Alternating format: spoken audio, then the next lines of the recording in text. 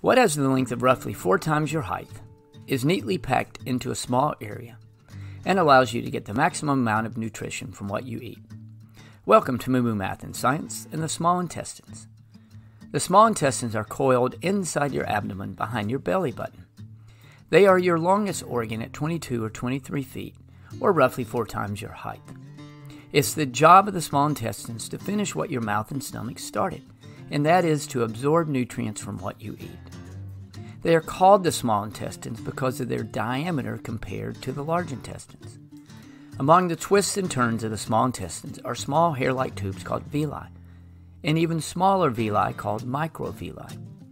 The villi help with absorption and greatly increases the surface area of the small intestines.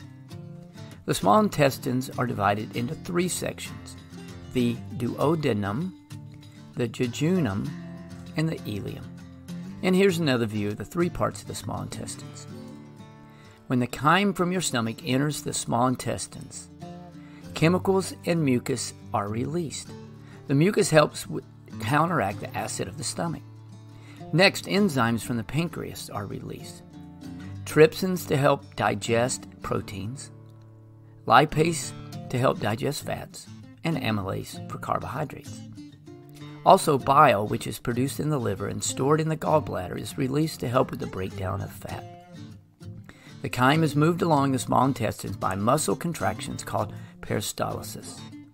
It takes this mixture 3 to 5 hours to pass through the small intestines.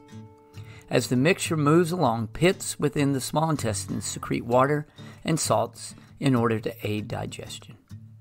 This mixture of food, enzymes, water, and salt will move to the large intestines where the water will be absorbed.